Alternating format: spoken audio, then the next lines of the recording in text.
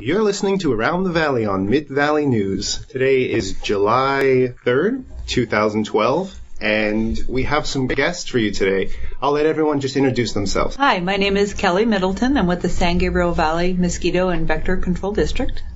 Hi, my name is Vince Wong. I'm actually a life insurance agency agent and also an entrepreneur. Hello, I'm Irma Resendez, and I'm with Familia Unida, living with multiple sclerosis. I'm Flores, and I'm part of the Rock and Rolas on Mid-Valley Radio. My name is Art Landing, Rosemead Kiwanis Club, and editor of the Reporter with News of Rosemead. All right, guys. Well, that's a great little group. I'm excited for today. This is actually the biggest group we've ever had for the show, and I'm very happy you could make it today. And would like to start off maybe sharing some different things that they have coming up, and we'll come back at the end of the show and talk about it a little more in detail. But I know everyone's doing some interesting things. Well, of course, the big news is the celebration of the 4th of July at the Rosemead Park tomorrow. We're going to be starting out at 10 o'clock in the morning with a parade and entertainment in the afternoon. Getting into the evening, there's going to be a circus clown, a magic act, and then the raffle winners. And then at 9 o'clock, everything blows loose with one of the San Gabriel Valley's only 2 fireworks displays. We have one in Rosemead. There's another one, I believe, further out. Yeah, I think Baldwin Park and Rosemead are the only 2 cities in our local area that have fireworks shows, at least. Wow. Legally. That's a shame. Yeah. It really is a shame. I think it has to do with what you think costs and insurance and who knows what. I do know San Gabriel is having a children's parade in the morning and a penny fair where you can go and play games, carnival games for a penny. So that should be fun. Well, we're having a barbecue at our house, so we're in Rosemead. So. Yeah, I think that's part of why. It attracts the neighbors, you know, the cooking and the camaraderie. Just having everyone come out. It's a great really 4th of July experience. Yeah. All right, well, that sounds good. What else do you guys have going on? What have you been up to? Well, for us, we've had a challenge that we're working on here in El Monte and in the South El Monte area. It's an invasive mosquito that hopefully by now most residents have heard about. It's called the Asian tiger mosquito. And we found it last fall in kind of the center portion of El Monte, actually. And then as we looked out and our neighboring vector control district to the south of us looked in their area, we found more and more of them. Yeah. One of the things I think is interesting about this story is I had never heard of the vector control before. I don't know if you guys have. Maybe you want to talk a little bit about what vector control does. Sure. Yeah, and you're not the only one. And I'm still thinking about the tiger mosquito. Tell me what that looks like. She actually brought one, so we'll can describe that. Yeah, and I appreciate this opportunity because you're not the only one who doesn't know that we're out there. And we're a public agency, so we serve the residents of 23 cities in the San Gabriel Valley. And it is funded through a benefit assessment that property owners pay. So all of the residents out here already have our services, so they can contact us, so we can come out and help them out at no cost. And our goal is to minimize and monitor for diseases that insects like mosquitoes primarily, and also fleas and ticks can transmit to people. Oh, okay. Do you ever deal with possums or anything like that? That's becoming a new problem for us, and specifically in some of the other parts of Southern California.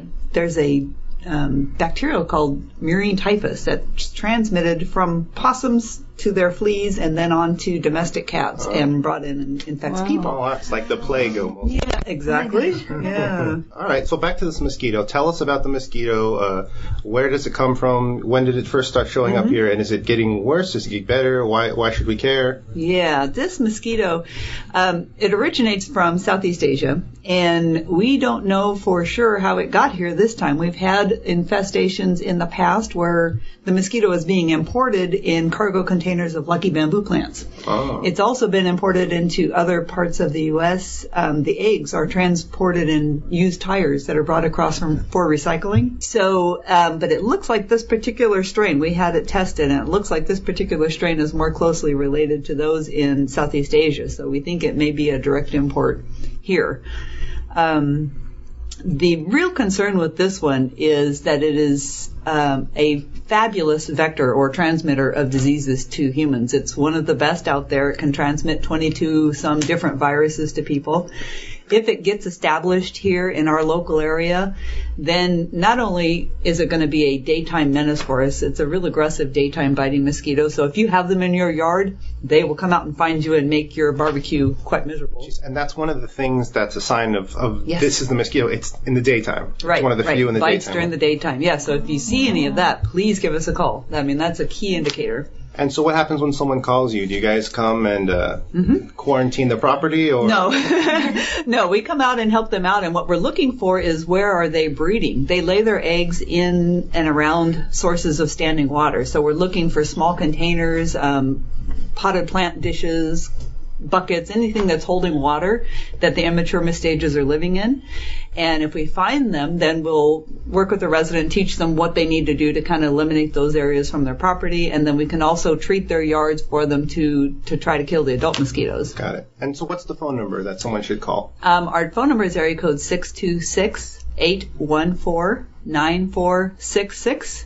And you can also go online at sgvmosquito.org. Got it. And you actually have a mosquito for us to look at. I brought one. I wanted you to see how small it was. Let's see it. If you guys want to hand it around, I don't know if you want to describe it. Lucia, I see you taking a peek. What do you think of it?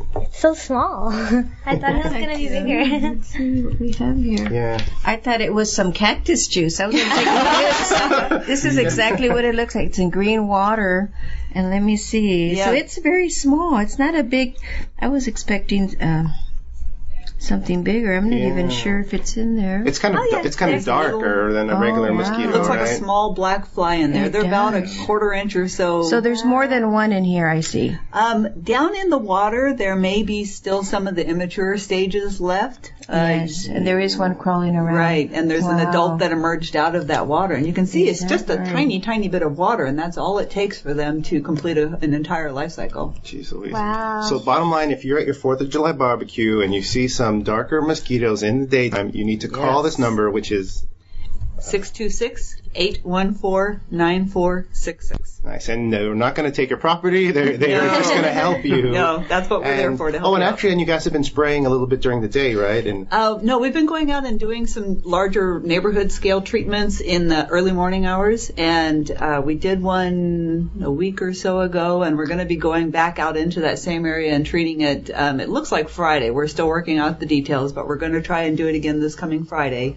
and we may hit some other neighborhoods in that area. because I read you did El Monte and West Covina, right? Or is that something else? No, just El Monte, just South El El Monte, Monte South area. El Monte. Right. Oh, okay. Yeah. Great. Moving along, let's hear about Familia Unida. You guys have a wheelchair wash coming up that Art had mentioned last week, and that's how we got in contact with you guys. Thank you. And tell us about what you do and what's going on Well, with you. thank you for the invitation. I'm really happy to be here. We're happy that you're here. This is our 9th annual wheelchair wash. People say, oh, you wash cars. I said, no, this is a day where we roll out the red carpet, and then individuals living with different types of disabilities roll into their wheelchairs, and we do once they go through the wheelchair, then they can get a blessing if they like to from a priest, a father, whoever is there to welcome them. Then they go into a booth where they can have their wheelchair washed, and then it's detailed tune-upped, and then it's waxed. And then right after they're done with that, they can go to another booth. Why not get a haircut, a makeover, a massage? And it's really a beautiful day. And then they stay till 6 p.m. and they listen to a live concert. We have delicious food that's donated from our friends that keep growing every year. I have 2 questions. Sure. Where is this taking place? Thank you. How much does it cost? Let me tell you, it's taking place at the East LA Civic Center. It used to be hosted in our house, and not our house. It feels like our house, our little office, but we've evolved to the East LA Civic Center. And because that's close the parking, to ELAC, right? Yes. Let me give you the address, if I may. Sure. It's 4801 East 3rd Street, Los Angeles, California, 90022. It's on a Sunday. Starts at 10 and it continues till 6. And the cost, the value per person is about $150. And for this day, we say don't worry about illness, pain, disability. Just come and enjoy it has already been paid for. So there is no cost for all the individuals and families. Well, that's great. And so can anyone come? Anyone can come. We have our Rosemead, Kiwanis. They come every year. They're coming out to help set up. We have our students from USC, UCLA, neighbors come and join us. And it's a day really about celebrating the Americans with Disabilities Act, bringing attention to, people with disabilities have many abilities, and it's a lot of fun. So I invite you all to come out. That's great. And you also have an office in Rosemead, right? Or you work in Rosemead? Yes. Well, I'm a resident from Rosemead, and every month we host monthly support group meetings at the Garvey Community Center. We've been hosting meetings previously at the Rosemead Community Center, but as you know, it's been under construction, so we've moved to the Garvey Center, and we've been there since 1998. Got it. And so you guys are an organization that works primarily with people with MS. It started with supporting individuals and families living with multiple sclerosis, and today it has evolved to serve individuals that are living with any kind of disability, because we've learned in the process that MS or disabilities does not discriminate, and it started in my house. I was 28 years old. My girls were 3 and 4, and literally from one day to the next, I was rushed to the hospital. I was paralyzed for about a year. Wow. And I went through being in a wheelchair, seeing firsthand the discrimination, the isolation, and Familia Unida is recognized in the country as the first MS organization for the Latino community. Wow. But today it's evolved to serve everyone. Oh, that's interesting. And tell our listeners a little something about MS, because I know it's kind of something you're either familiar with or you're not. Yes, so. Thank you for giving me that opportunity. Well, what I learned about multiple sclerosis for me was that I went from walking to not walking. In the early 90s, there wasn't a lot of information in Spanish, but what I did find out is that it's a chronic illness where there is no cure. There's over 500,000 individuals living with MS in the United States, over 2 million in the world, and every day a person is given the diagnosis of living with multiple sclerosis. So it attacks your central nervous system, which means that it can attack any part of your body, since the nerves control your muscles. So for some individuals, it can give them paralysis. It can affect their ability to speak, the ability to swallow. It can cause visual impairment, walking problems. Major depression is known among those living with multiple sclerosis. And it can also attack your spinal cord. And right now there's different types of treatment drugs.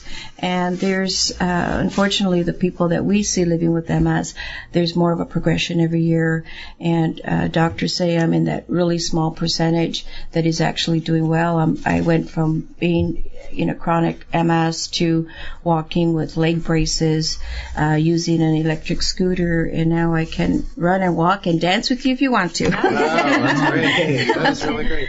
Well, that's interesting that we're talking about all these health things, because one of our other guests, Vince, deals, among other things, with insurance. And we had a talk yesterday about health insurance and how people are living longer nowadays than they ever have in the past, and how that's changing things in that industry.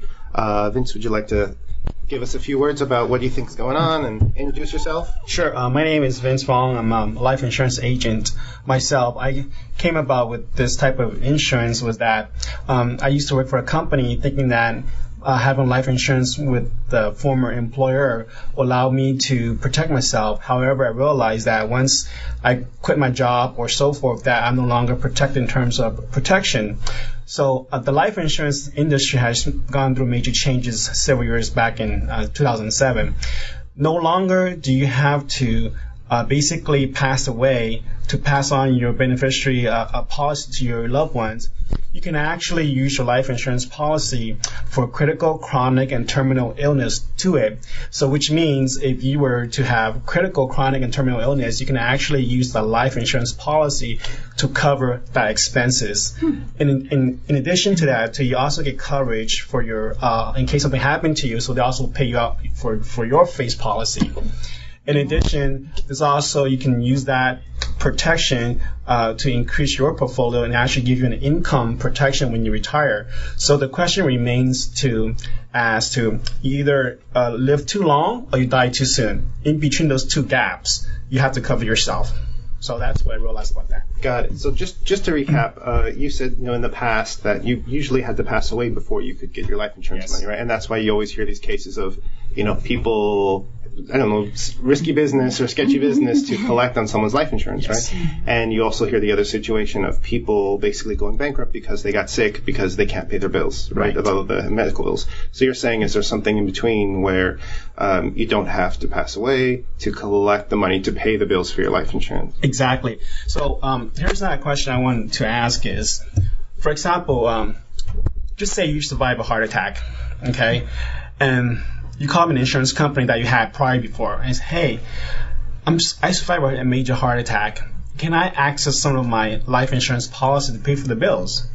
If you have a old insurance policy, that company would basically tell you in layman's term, sorry, I'm happy that you survived a heart attack. However, based on your policy that you had before, basically you have to die to use the policy. Sorry. For as a consumer, it's like, why do you want to buy life insurance if you cannot tap into that policy? Because you want to live longer instead of just dying not to use a policy. So basically, now you can actually use the policy in case of a heart attack, access that money to cover yourself. So then you don't have to have a financial burden for your family. Got it. Well, that's really it. And what's your contact information? My phone number is area code 626-233-8842. And I will tell you from the personal experience of our firm, what he is talking about is one of the new trends in the insurance industry. You say about 2007, it sounds about right. But this is an entirely new concept because you are combining your disability, you're combining your retirement fund. In some cases, there's one company I know of where they actually give you a retirement annuity if you do not utilize your benefit by age 65. They can give you a retirement annuity for the rest of your life. Or, of course, if you do die, then your family has the money to take care of your mortgage, to do things necessary to support the family when the breadwinner dies. So this is really something that everybody in their financial planning should be looking at. And apparently I have a friendly competitor over here, but I'll tell you, I think everybody in our industry will tell you this is something that people should be looking at, because if you're not thinking about it and planning for it, there's no way of getting it after the event has happened. You need to have it ahead of time. Okay, yeah. I didn't know you were in the insurance industry. I own the San Gabriel Valley Tax and Business Services firm in San Gabriel. I've been with financial planning for about 40 years. Oh, okay. But I've actually retired my own insurance license. My wife does it now. I do the things I do with Kiwanis. But this is something that I've lived with all of my life, and I absolutely have to endorse the concept that he's giving you here. I think one of the problems that people have is they say, well, I have no money, so I can't have insurance. But you'd be surprised how little you can do it with. I want to add to that question, too. You got to take a look. Most people actually buy term life insurance, but the term life before is basically you pay out when someone died. Okay, the company I work for, they actually give you a term life, which is the face value, in addition to a couple of option rider in terms of critical, terminal, and chronic illness riders. So term life also have this type of options included into the policy itself now. So no longer are you tied into just, you have to die to use the policy. You can actually use that within 10 years term to cover critical, terminal, or chronic illness too. Yeah, I think it's definitely something that people should call someone about to get more information about, because if you've never been exposed to the idea, it's kind of overwhelming, but the concept, I think, is a good concept. Speaking of things happening to you that you don't want happening to you, going back to the mosquitoes, what happens if this mosquito bites you? What kind of things can it give you? What should you do? Well, currently, luckily, we don't have any diseases that we're kind of watching for that this mosquito is transmitting. Our big concern is that it's an excellent vector of lots of different things like dengue and chikungunya, West Nile virus, even canine heartworm for our pets. And so the big concern is that if we have the mosquito living in our neighborhoods, and then we have somebody that travels to one of these endemic areas, they pick up dengue or chikungunya, they come back infected and get sick here locally, then that mosquito can pick it up and spread it, and we can have a local outbreak. Oh, I see. We did have a West Nile virus outbreak recently. We do have West Nile. Oh, we do? Yeah, every year we have West Nile. We had West Nile showed up here in 2003. And we have seen it every single year. In fact, we just started seeing activity again in Los Angeles County over the last week or so.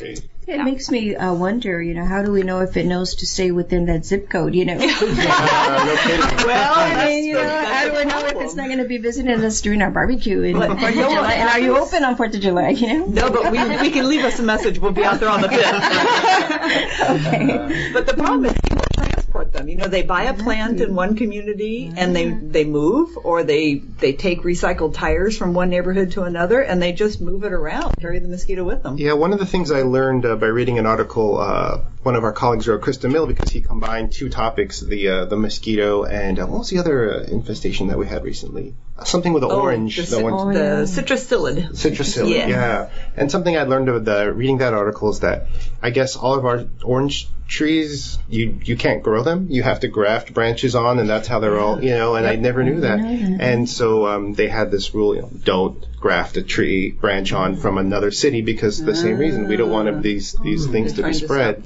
In this global climate now, everything is really just moving from country to country with the ease of an airplane ride. Yeah, and I know those shipping yards in, was it San Pedro? They're just completely full, because the boats can't fit from China. They can't fit through the Panama Canal. And so everything gets shipped across the U.S. Everything comes into Long Beach. And, moving on. Go ahead, Art, go ahead. I'm just going to point out, coming back to what Irma was talking about, they have 4 different areas with the programs that they do with Familia Unida to help people, not just with MS, but also the other various disabilities. I happen to have a list of them here from one of our summaries. Wow, thanks, Art. I brought this along. Very nice, thank you. We have what they call the CARE program. Why don't you tell us about all these? Thank you. I'll let you use the script. Thank you for that, if that's all right. Yeah, please. Well, the big day, of course, is the wheelchair wash, and I want to make sure I give them the telephone number because that's important for that day. Yeah, please. They want to call to get more information, to get your wheelchair washed and just be pampered. It's 323-261-5565. Great. And we always tell people's websites, too, because you have it on their website, right? Yes, it's www.msfamiliaunida.org. And let's see here. Well, we have different programs, and they're all come from the concept of love, right? So we have our CARE program. So the CARE stands for Counseling, Advocacy, Referral, and Empowerment, where we help those that want to learn more about what is happening with me. My life has changed. We also have our Familia Unida Employment Service Program, where we help those who are receiving SSI and SSDI benefits learn about their employment options, about going back to work, that transition. So we provide the job readiness, the connecting them with the different employers. Yeah, I think that's good. A lot of times, people don't know that they actually have resources available because they think, I'm broke, I don't have anything. Exactly. Everything we do is at no cost. Yeah. And then we have our HAPPY program, which stands for Health Access Personal Investment, and that comes from the support group meetings and giving them guest speakers, comedians come out and make us laugh. We have tons of friends that just come out and make a difference. I'm excited and we have our love program. We were thinking about how do we I love the I'm serious. And let me tell you what it stands for. It stands for Leadership Opportunities, Versatile Engagement. And our goal is in this program is to mentor our youth, and that's how we bring in our different students from master to bachelor level, representing all the different universities. So we have a cooperative agreement with the different universities. We've been doing this for about 10 years, and thanks to the Roybal Foundation, some of the students get like $5,000 stipend a year to come and be with us for about their whole time they're here. But something you haven't learned about, and why I've been so busy lately, is we've been contacted by registered nurses who have grants from other places who are saying, we want to be a part of the LOVE program. I said, are you serious? And they said, yes. And so I thought we needed to be an RN to host registered nurses, but no, they're going to start going and doing the home visits with our counselors. They're going now. We have another program since just this month, okay, and it's our emergency food pantry. On Thursdays from 1 to 4, we're now giving out vegetables and fruits and emergency food, thanks to the 4 Breads and 2 Fish nonprofit that is partnering with us. And every Thursday they come, the community comes. It doesn't have to be individuals living with MS or disabilities. You don't have to show all this identification to prove that you need food. You just stand in line and you come and get some food. I think that's great. It's great to hear all these different partnerships that you guys are working with. I'm a big believer in that, and especially now, when there's less funding to go around. Exactly. It's kind of, I don't want anyone to have struggles, but it's a blessing in disguise in that we're forced to learn about other people's groups and goals. I sat in my office just literally in tears when I received this call last week, because I keep saying, I need more than my passion to serve. We need the right funding. We need the right partnerships, because how can we continue? The people are not going away. There's all these budget cuts with the government. There's all these budget. In our facility, there used to be 7 other organizations. We're the only ones left. Wow. So we're taking on everyone else's. Yeah. And we can't say no. So these partnerships are crucial. More than ever, our community needs to work more together and figure out creative ways to continue to serve. One of the partnerships that brought you here actually is that I know you spoke to Rosemead Kiwanis, and Art is a very great Kiwanian, and so he talked about Art's embarrassed. Tell me, I missed it. You can tell me about that. So Art was talking about all the stuff that you do last week, and so great, let's bring her in and hear it right from you. So even just talking about things is a great resource, because you just never know who's going to hear what and say what to what. Did you want to say something, Art? Well, I was just going to be pointing out that most of the people that I have met in their organization, they are not just people there with their hands out as though, won't help me now, I've got MS. I've had some of my own physical problems. That's not their attitude. There are people there, most of them, who are actually working. There's one who is serving as a judge pro tem in the Superior Court when he's not attending MS meetings. He has a job, but he operates out of a wheelchair. And that is the kind of people that you have that have MS. They are normal people with a problem. Yeah. We had Mr. Osborne, the son of Ozzy Osbourne. He's one of the actors. Oh, that's New father, 2-week-old baby. And all of a sudden, he's diagnosed with MS. Now, he's still out doing everything that he would normally do, acting, swimming, whatever. Yeah. But now he has to be contending with this disease. Yeah. And if we realize that just because you have a problem, whether it's MS or cancer or whatever, it doesn't mean that your life ends. My life did not end. You were talking about heart attacks and whatever. I was given a 5% chance of living about 4 years ago. I was on dialysis for 6 months. Now I'm off of it. I don't have anything, pistols or anything else in my arm. But I came that close to dying a few years ago. I'm on borrowed time. I'm an old man. But I'm here serving and helping, doing the things that I am for people. I know Irma has been through the same thing. And when you've had an experience like that, it motivates you. And that is the kind of people that I see in Familia Unida. That's why our Key Club is going to be there at the car wash helping. It's why we're doing what we can to help with these other programs. And if we could all as a community be giving of ourselves in whatever areas that we can do, I think that we can compensate for a lot of these budgetary cutbacks and whatever. We cannot afford expensive government. It has to come from volunteers. That's nice. The thing about what Art just said is Art doesn't lie. Art doesn't sugarcoat things.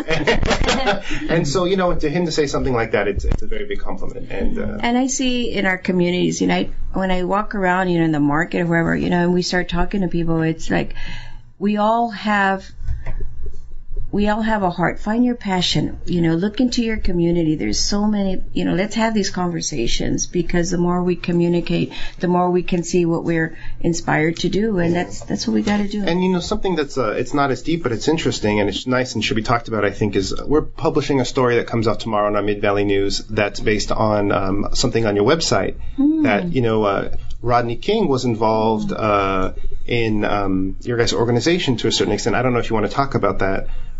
Sure. We actually had a dedication to Rodney at this past Friday meeting, July the 29th. He was someone that was a friend to Familia Unida for maybe like 10, 12 years. And how did Rodney King come to us? No, he doesn't have the diagnosis of multiple sclerosis, but a very dear friend of his who actually lived across the street from him since he was 15. And, an older, I say, Americana, because just so you know, there are different cultures involved, because I want to share the importance of who this person was. That's right, yes. Rodney was, for me, a gentle spirit, very shy person who would come with her. And in the beginning, he didn't want anyone to know who was Rodney. And I said, of course, you just come and join. You don't have to sign in. We're not going to announce, Rodney, he liked to be called Glenn, is here. And on his own, he started doing the chicken dance with us as we pass around the teddy bear, because we do a lot of fun stuff. Like, if the teddy bear, we do physical exercise where I just picture people in their walkers and their wheelchairs and their families and friends all sitting in circles. And then Andy, our board member, turns on the music, and when the teddy bear stops, you have a choice. You can either sing, dance, or say a poem. So, of course, Rodney would like to get up and sing to us. When he would go off on wherever he was traveling to, he'd come back with resources for us about alternative treatments. And then one day he said, Irma, come here, I want to show you something. And I said, what? And he says, look. And I was looking at this table, and he wanted to show me that he signed in his name. Really? And so, the last time I spoke with him was just a few months ago. He was on top of his roof, and he was working, and he had asked me to call him to remind him about the wheelchair wash. So the last conversation I had with him was when he was on the roof. We were just having a conversation, and then it ended with, remind me when the wheelchair wash is coming, when we get, closer to it. So the day before he had passed away, it was on a Saturday, I was going to call him to tell him the wheelchair wash is coming, this date. I didn't, because it was Father's Day weekend, and I said, I'm going to just call him on Monday. And then Sunday, I see it on television, and I couldn't believe it. I started to almost call him again, and I realized, no, he is gone. And for me, it's just a reminder to all of us that don't put off telling people how much you love them. Enjoy those that are around you. And on Sunday, we did, I did say farewell to him. I was a part of a very private viewing with the family in the morning. And then it was... Yeah, no, I think it's great that he was involved that way, and I only bring it up because I know it's important for you to get the perspective of different perspective on very Rodney King. Humble, shy, private person who is a giver, and we want to continue in his legacy, Familia Unida, of his peace legacy, and that's what I want people to remember. That's great. Well, that's great. Thank you. Moving on from that. We're running a little bit long. I don't know if anyone has to go, but if maybe we could talk for 10 more minutes more. And one of the things I like to do is, I'm from San Gabriel. I love San Gabriel and the surrounding areas. And there's always fun things that are going on that sometimes people don't realize. So we'll talk about what's coming up. But first, let's talk about what anyone has done. Has anyone done anything fun lately? Every day. Every day. That's a good answer. I'm jealous of you. But, I went to something interesting. Arcadia has a Festival on the Green series. Cal Phil, they used to be at the Arboretum, and they were there for, I think, 15 years. I think they actually started the program there. And for whatever reason, I actually think it was financial reasons. They wanted to have more concerts, so they replaced Cal Phil with someone else. I think it was the Pasadena Symphony, or I can't remember who it was. So then Cal Phil said, okay, well, we'll move across the street. I think they rent out an office at the mall, and they have concerts now at the Santa Anita racetrack. That's beautiful. And it was a great experience. They had 3 interesting musicians. They had Cal Phil, an orchestra, beautiful, beautiful music. They had the USC marching band, and they had Vanessa Carlton, who's like a pop singer. She sings 1,000 Miles and different things. So it was really great. And they had local food. Doghouse was there. I don't know if you've ever been there, but people love that place. They're a hot dog place. They put their buns on sweetbread. So Hawaiian rolls. Alhambra and Pasadena. You should check it out. And they had, free face painting for the kids, pony rides for the kids. Wow. I think the ticket's like $20 to $50 depending what you want to do it, but you can also bring your own wine in there, which is nice, and it helps you enjoy the music a little more. I know, has anyone else done anything recently in the San Gabriel Valley that's been interesting or fun? Well, I can tell you that vicariously, I have actually done about 20 activities. They're all in the community calendar. They're up on the Rosemead Kiwanis You're website. busy, Art. Well, this is what I do. I mean, I'm a newsman. But we do have the July calendar up. When you were mentioning musical events, we have the Concert in the Park series in Rosemead coming up on Friday nights, and a number of other communities throughout the valley also have them. And I know in your Mid-Valley News newspaper you have a summary of all of them. These are performers who are giving free concerts in the park, and most of them have their own websites. The ones that are appearing in Rosemead, we've linked to those websites on the rosemeadkiwanis.org website. Also, our library, and I always like to plug Sue Yamamoto's efforts. She's over great. there. She was at our meeting. She's awesome. Oh, she did come. She Good. stayed. We had a lot of Good. fun.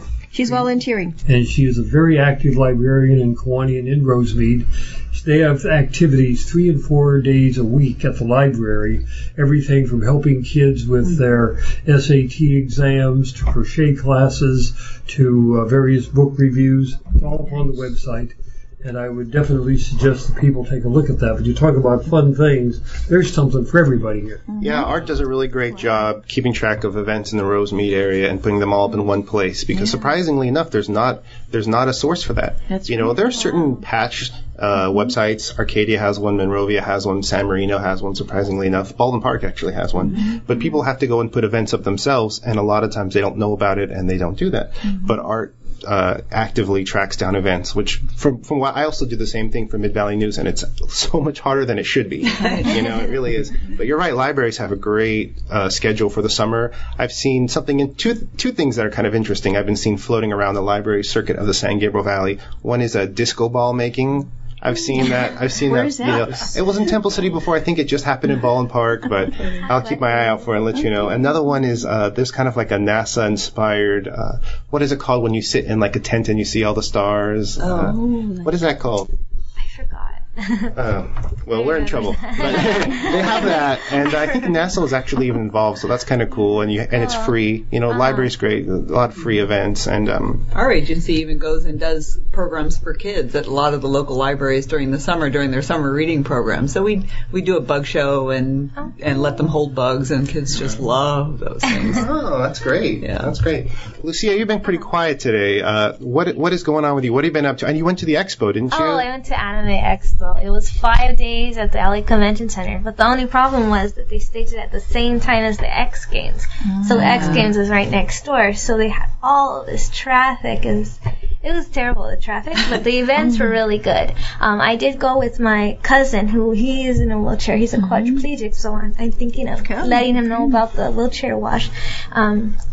And he's been in a wheelchair for 15 years, and so you'll come out and meet some great people. A lot of resources too.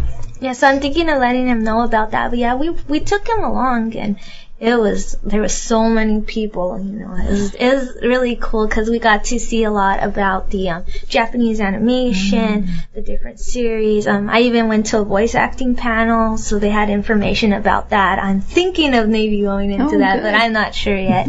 That's great. It was really Big fun. industry. Yeah, it was really fun though.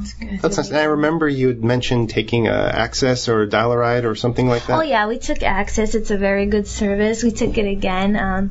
The only thing was that it's just so much traffic, so it was hard to find where Access was picking us up. Oh, so no. we were going around the near the Staples Center for maybe half an hour trying to look. Yeah. And can you mention again what Access is for people who don't know? Yes, Access is a transportation service. You just call in, they can pick you up, and pickup time, departure time. I don't have the phone number with me, but the Access service, I'm glad you brought them up. They will be at our wheelchair wash. They will have a booth, because sometimes what we have found, so Access service is a service that is run by the county, and it's a transportation service for people living with disabilities. But what we're finding is sometimes people are having challenges with Access. They drop them off sometimes in the wrong place, or people can't find them. So not only are they going to be at the wheelchair wash, but they will be taking on those concerns that people are having, and they're also going to be giving out cards to the access, the people that are going on the access. They're giving them the flyers to come out too. Oh, that's really That's good. I think it's important. A lot of people don't understand the importance of keeping a record or just emailing. And everyone likes to complain, but if you email the right people and kind of create the right record system, you could actually have some kind of impact. Right, and knowing where to call. And helping improve. One of my big gripes with the San Gabriel Valley, and I love the San Gabriel Valley, is that so many of us have this kind of city-centered lifestyle of, I'm from Rosemead, I'm from San Gabriel, I'm from Temple City, and my resources are just for that city, when really our lifestyles kind of take us everywhere. Exactly. That sounds good. Sounds like a good experience. Downtown LA is such an interesting place. I know they, when you're going on the right direction. Okay? Yeah. Exactly. It was just so neglected for a while, and then it was just shot in the arm with millions of dollars, right? And then the economy kind of crashed, so now it's kind of like hipsters, millionaires, homeless people. I think, and they just ruled recently, I think like a month ago, that, when people who were homeless and they were leaving their things unattended, people were throwing them away. The law was throwing them away. And they just recently ruled that they can't do that.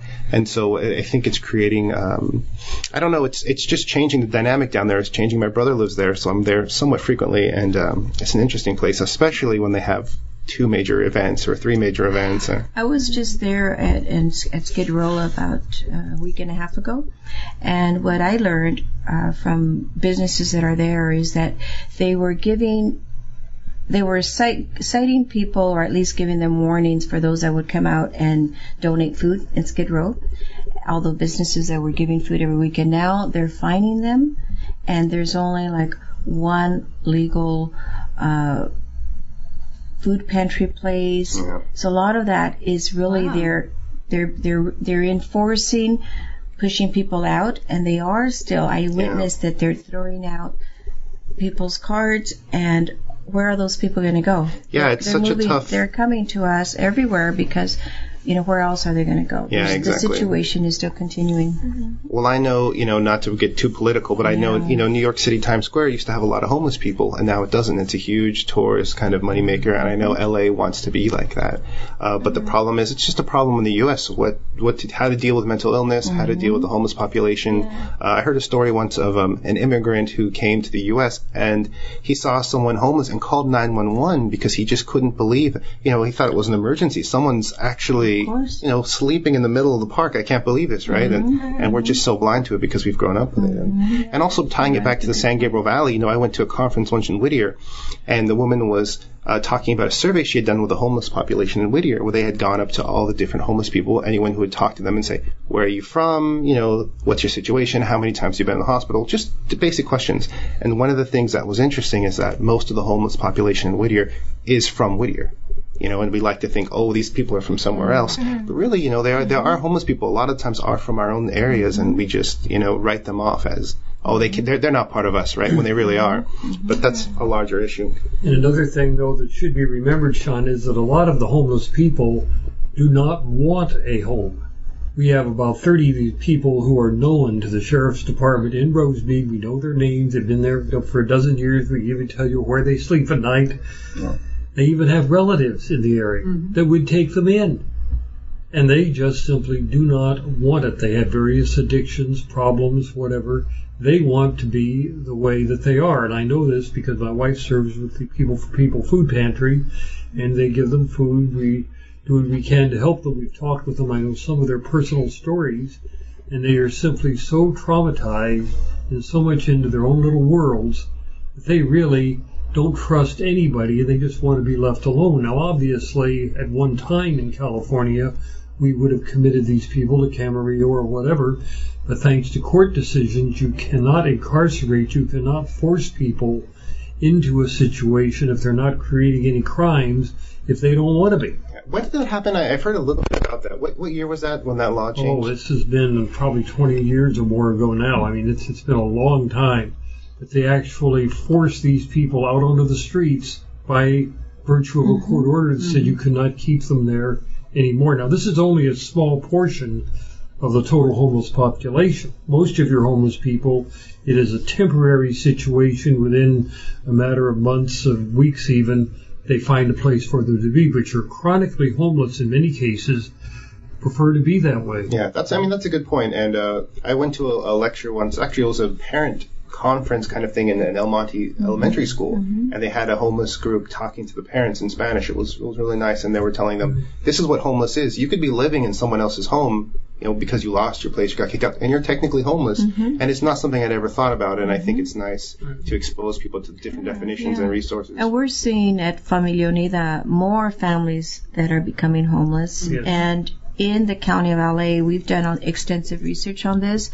There's not even one homeless shelter that's accessible to take in a person in a wheelchair. So what they're doing is they're putting them in temporary motels, but that's a huge problem because, and we'll call in, we'll pretend we're the homeless person and we're in a wheelchair, and they have said to us we're not accessible, or they will tell us that we don't have the manpower to lift the person out of their chair and put them on a bunk bed. So there's a lot of practicality reasons. There's a lot of reasons, excuses, but I don't understand how that even can be. Yeah.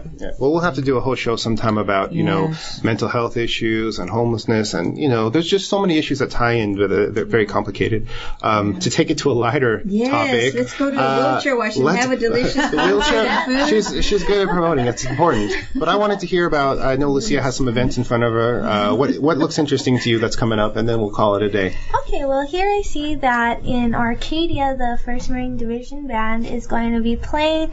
Let me just see. That's right, the Marine concert in Arcadia. It's free. It's in Arcadia. It says here that, let me see here.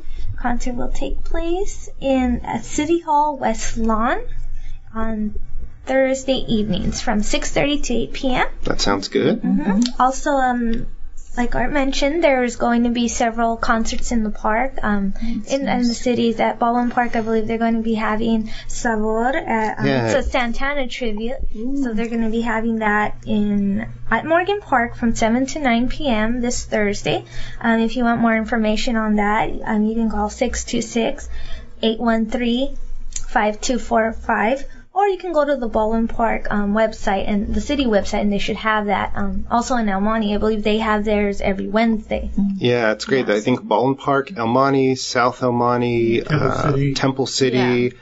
San Gabriel does not, which is a thorn in my side. Your next project. But there's a lot of great free concerts, and they're wonderful. I was in the one in Whittier last summer, and I saw someone propose there, so I thought that was really nice. That's nice. So I guys want to let's call it a day. How about you gave your name and your company and the way to get in contact with you guys, either website or phone number, just in case people want to do that. Sure. Thank you again for this opportunity. It was a really great morning. Name is Kelly Middleton, San Gabriel Valley Mosquito and Vector Control District. And the phone number again is area code 626-814-9466. My name is Vince Voong. Thank you, Sean. The website is called fullivingbenefits.com. My phone number is 626-233-8842. Thanks. Thank you, Sean, and Mid-Valley News. This is great. My name is Irma Resendez. I'm the founder of Familia Unida, Living with Multiple Sclerosis. My telephone number, 323-261-5565. You can call me Irma if you don't want to roll your R's, and let's have a conversation. Thank you. Nice. And then we also, Lucia and Art are part of our regular staff here, or the around the valley. But go ahead and give a sign off, you guys. Okay, and this is Lucia Flores, signing off for the show. Art Landing for Rosemead Kiwanis at rosemeadkiwanis.org for all the community calendar people. And my phone number is 626-292-6550, and that is, of course, also the number for San Gabriel Valley Tax and Business Services. First time I've ever mentioned that on the air. Because that's not what I usually come here to do. And since we're talking financial planning and the like, we do definitely do that. We also do tax returns. Okay, and I just wanted to make a correction about the concert in the park. It's on Thursday, July 12th is when they have Sabor. You can check the Baldwin Park City website for who's going to be there this Thursday. That's great, and I just wanted to thank all you guys for coming. You guys are all doing interesting things, and it's a shame that, working with the newspaper, I learn about so many fascinating people and places, and I'm glad that we now have a venue to kind of bring people together and share, and I just look forward to more. So thank you guys very much.